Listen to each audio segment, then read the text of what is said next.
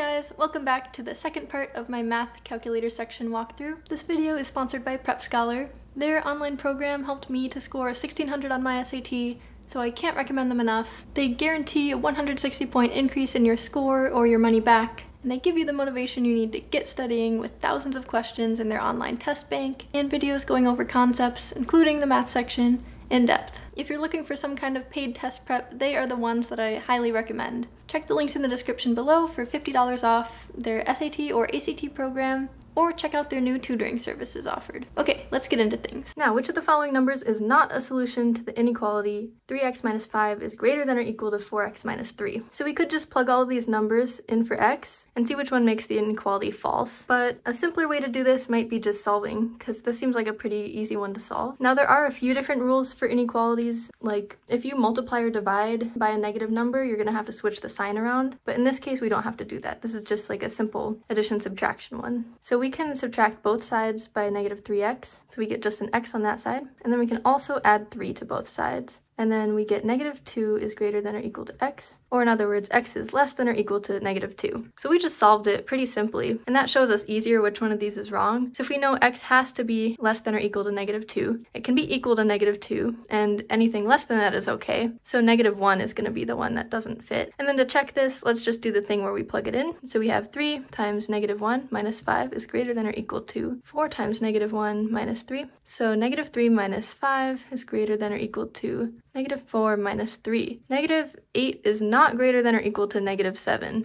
So we know that is not a solution. So we picked the correct or incorrect one in this case. So now we have another statistics problem. This one's a little weirder maybe. So based on the histogram above of the following, which is the closest to the average, or the arithmetic mean, number of seeds per apple? So note that this graph is called number of seeds in each of 12 apples. So our total number of apples here is 12. We don't have to like count up all these bars. So we have 12 apples, let's note that. And then we know the total number of seeds for each of the apples. Keep in mind, we're trying to find like the total number of seeds among all of these apples. We need to multiply the number of apples by the amount of seeds each one has. So like if we have 2 apples with 3 seeds each, that's going to be a total of 6 seeds for this little bar. Following that pattern, 5 times 4 is 20, 6 times 1 is 6. 7 times 2 is 14, and 9 times 3 is 27. So if we add that up, that's the total amount of seeds in the apples altogether. That's why we have our calculator for this section. So we get 73 seeds total. So now to find the average seeds per apple, we can just divide the 73 seeds by the 12 apples that we have. That'll get us seeds per apple, and that is close to 6. Which is one of our answer choices. All right, now we have 2 statistics questions in a row. I swear they like grouping them together. So a group of 10th grade students responded to a survey that asked which math course they were currently enrolled in. The survey data were broken down as shown in the table above. Which of the following categories accounts for approximately 19% of all the survey respondents? So this one's kind of annoying. You kind of just have to solve what percentage each of these are of the total. And be careful to like divide by the right box. That's kind of the main way to go wrong with this one. So we're looking for females taking geometry. So that box would be the female and geometry box. So it would be that, and then, so that's the amount of females taking geometry. And then we would divide that by the total number of survey respondents, since we're looking for all of the survey respondents. So that total is going to be this biggest number. So this is where you kind of have to use the calculator, unless you want to suffer.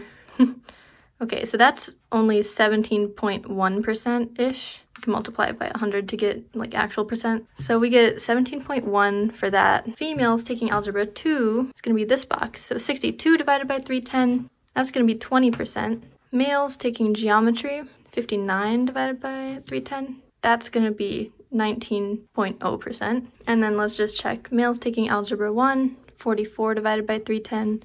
We already know that's going to be a lot less than 17%.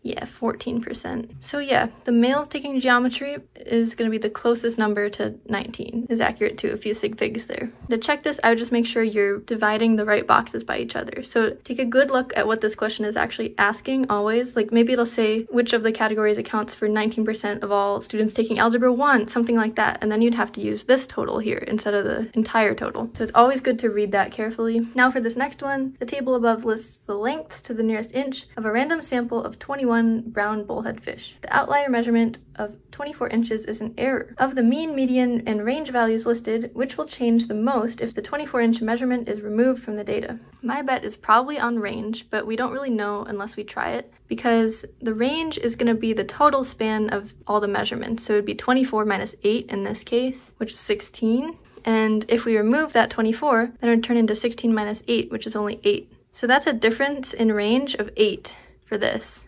So that's our final difference for range. Then median is probably going to change the least, because the way median is designed is to be like the mean, but it's not affected as much by outliers. We have 21 brown bullhead fish here. So if we take 10 on each side, the one in the middle will be our median for this set. So if we get 8 of these, 7, 8, 9, 10, and then check to see we have 10 on that side too. That is going to be the middlemost value of this set, or our median. So our median is 12 when we have the 24 data set in there. But if we take it out again, we see that one down from this, the average between 12 and 12 is still going to be 12. And that's how you calculate median. If you have an even number, you just take the middle two values and add them together, divide by 2. So the median doesn't change at all. So that's going to be 0. So they're not going to all change by the same amount. Now mean, this is kind of just tedious. You can add up all these samples, divide by 21, and then add them up besides the 24 and divide by 20. All samples divided by 21 versus all but 24 divided by 20. So I'll do that off screen. So this is without the 24, and then if we add 24 to that, that gives us 262. We divide that one by 21, and then this one by just 20, because that doesn't include our last data set. Okay, so we see that the mean does not change that much at all, and that's kind of what we were expecting. So this one changes by like 0.5-ish. So definitely range is the one that changes the most, which makes sense. We kind of did our little check for that because at the beginning we were predicting that range would be the one that changes the most. Anyway, we have another 2-part question. Now, if you watched the no calculator section, you know how much y equals mx plus b shows up. And this section is no exception. We have this linear graph. We don't even need to make it into an equation yet until this question, but we're just looking for what the c-intercept represents in the graph. If this is the total cost, c, in dollars, of renting a boat for h hours. So in this case, let's just do both of them at once. This is usually our y-axis and this is our x. So it's gonna look like this. And the c-intercept is going to be this value here. So it's 5 in this case. And remember, that's always going to represent like the initial amount of something. So in this case, the c-axis is the total cost in dollars, and then that's over time. So this is going to be the initial cost of renting a boat. So that's A. The c-axis doesn't represent the number of boats or the hours. And the increase in cost to rent the boat for each additional hour is going to be the slope of this line, not where we start from.